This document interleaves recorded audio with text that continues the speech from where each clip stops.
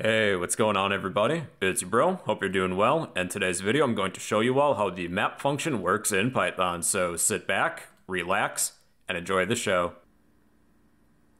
If you wouldn't mind, please like, comment, and subscribe. One like equals one prayer for the YouTube algorithm. What up everybody? Let's discuss the map function. The map function will apply a function to each item in an iterable. That would include lists, tuples, things like that.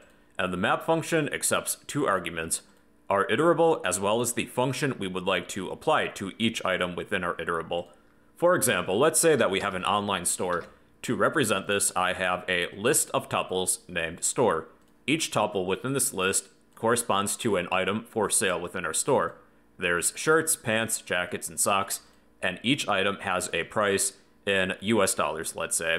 Now what I would like to do is to convert all of the prices within my store to euros, and currently the conversion rate as of the filming of this video is $1 to 0.82 euros. So let's begin. We can easily convert dollars to euros with a lambda function. So let's say 2 euros equals lambda, the parameter will be data, colon, and the next part's a little bit tricky. Within a set of parentheses, to represent a tuple, we'll take data at index 0, that corresponds to the first column, comma, data at index 1. This represents the index of our prices. We're going to take data at index 1 times 0.82, and that's it. The first column will be left untouched, but the data in column 1 will be multiplied by 0.82. Now our map function is going to create a map object, but we can easily cast that to a different type of iterable. So let's say that store underscore euros equals map parentheses, and then we can pass in our function as well as our iterable. Our function is our 2 euros function, comma, and our iterable is our store. And that is it. Now, if you want to convert this map object to an iterable, you can easily surround this with a cast. I would like to convert this map object to a list, and we will now have a new store named store euros, which will have all of the different prices of our store in euros. And to display this, I'll use a for loop. For I in store euros, print I. And let's try it.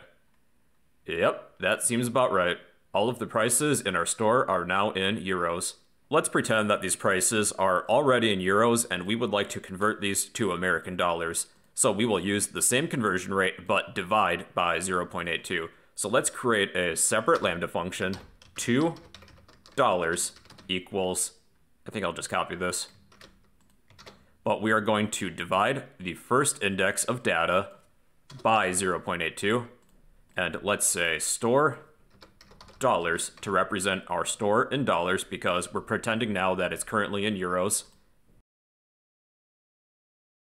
And we will display for I in store dollars. So if all of these prices are in euros, we are now converting them to American dollars. But you may want to do some rounding, I suppose, to the nearest cent. Well everyone, that is the map function. It applies a function to each item in an iterable. Those include lists, tuples, the like. You pass in your iterable and your function as an argument to the map function. So if you would like a copy of all this code, I will post all of this to the comment section down below. But yeah, that is how the map function works in Python.